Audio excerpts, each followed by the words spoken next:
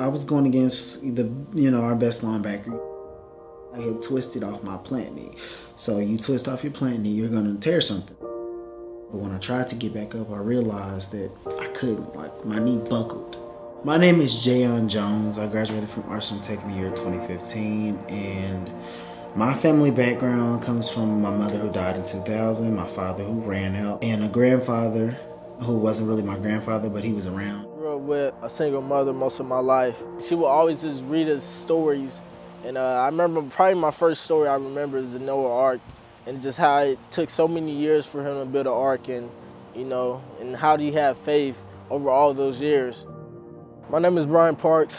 I go to Wabash College. I am a sophomore. I've been involved with Young Life since my junior year of high school, and just recently did an internship with them. Growing up, it was very, very rough for me. Me and my family, we didn't have much money, and it was just hard, and we was in like a rough environment at the same time. My little brother passing actually ended up being the reason that I almost didn't go to Young Life Camp my freshman year, because his funeral was the day before we boarded the bus to go. My name is Nicole Pittman. I used to go to Tech High School. Now I'm just like working a lot.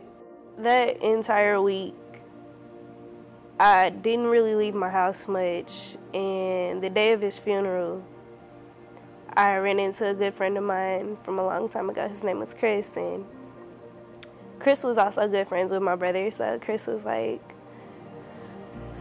well, Nikki is in a better place now. God loves him. He loved the Lord. And I was like, well, Chris, to be quite frank with you, I don't believe there is a God. And if there is, why kill my little brother?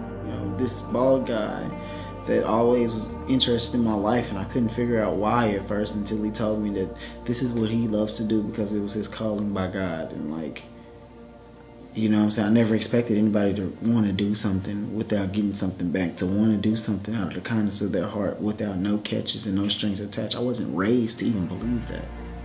I'm still not. Young Life Committee is a bunch of us sitting around a table trying to come up with what we're going to do next, how we're going to raise money to fund all these different things they have going on, how we're going to raise money for the kids to go to camp, feed them every Monday night, at least have snacks or something. My name is Linda Ferguson, and I have a son that belongs to Young Life. We moved to about, I think, 5 houses total in my childhood, and we never were really stable, so we were always in and out, like every about four years on average. My oldest brothers, they got introduced to stealing, and so me being a younger brother, I always wanted to prove myself. Eventually, I kept caught on to that, stealing and things like that to get what we wanted, to get, games and food sometimes. And a year or two into it, I got caught, and I went to juvenile, and that's probably one of the scariest days of my life. I just remember there's so many people around. I was just so ashamed and embarrassed of myself, and I told myself I would never, be in that situation again. Something in me that always drove me to do more. I always had to do more to show my brothers that I can be among them. I can do the things they do. Campaigners is a great place to go if you're seeking a lot of answers, a lot of deeper discussions that you might not necessarily get at club, because club is such a huge environment of this rowdy craziness. That Campaigners is more calm and collected.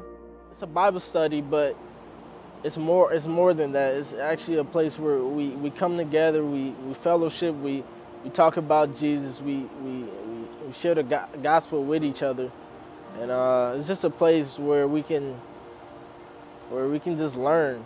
It was like a second home to me almost, and it was just a place where I could be myself.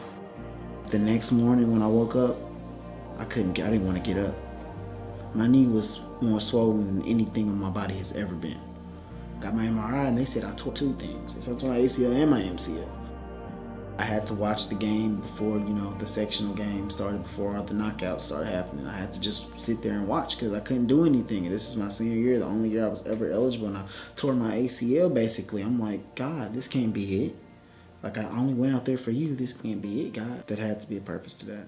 It couldn't have been what he wanted me to do. If playing football that year was what God wanted me to do, if being on that field was what God had intended, I wouldn't have tore my ACL. I've come to love and trust all of the leaders like family. So it's not one, but it's just that series of just being there that, I don't know, it's just like something solid that you can hold on to. These aren't people that are just gonna walk in and out of your children's life. I went to Young Life Camp, right? And it was fun. Like, I'm talking about stars in the sky at nighttime, freedom, breakfast, lunch, dinner. We get to sleep, take a warm shower, and just chill, you know what I'm saying? Free from all the things from home, you know what I'm saying? And all those things were nice. All those things were wonderful, but the most important thing to me were the club talks. Because of God, like, for instance, I tore my ACL, like, that's not negative. You feel me? It's not negative. It's just a torn ACL. You know? My mother dying, God took her. It's not negative. There's just a reason for it. Young Life relaying the message of hope, I think that's the most important thing that the kids from Tech can ever hear, because we come from different demographics that, you know, where there is no hope and we have nothing to look forward to. My parents, they never completed college. My older brothers, they're not in college, they're in my sister. So me being in college myself, it's not supposed to happen. I'm not supposed to be where I'm at according to statistics, but statistics doesn't matter to God, you know. His plan is already set in stone. I used to always want to follow my brothers and always wanted to do the things they did. And I think Young Life provided me something else to follow, and that's Jesus. And I think that led me to become the person I am, and not what ultimately like made me into a leader. We have a lot of kids that need it, but like I said, a lot of times, you know, as parents also, you know, but if you can just reach a child where he's at and bring him to Young Life, instill God in his life, let him know that somebody do care. I realized my freshman year, the only thing I paid to go on that trip was the deposit. I did one work day. I know now that that was not enough. Somebody paid for the rest for me. So I realized without that person who paid the rest for me, I wouldn't have gotten to go. So why not do the same for someone else? If I have $5 or $10, why not?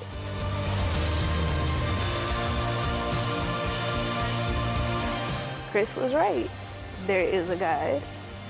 And had my brother not passed, I may not have ever been in a vulnerable enough state to go looking for answers, to seek something else, something deeper, or to be willing to accept the answers I was given. Young Life is like the ride. It's the transportation. Young Life is the way in between you and Christ and community and love. Now that I've graduated and, you know, my 2 years of camp is over and my, you know, the talks are probably done for me, like, I'm going into being a leader now. So I'm trying to do training, because I feel like that after those times I realized that I have another talent that I didn't know about, and that's like speaking to teenagers and speaking to people in general about, you know, ministry and about God and what he does for you and your promises. Like, I'm good at telling people things to lift people up.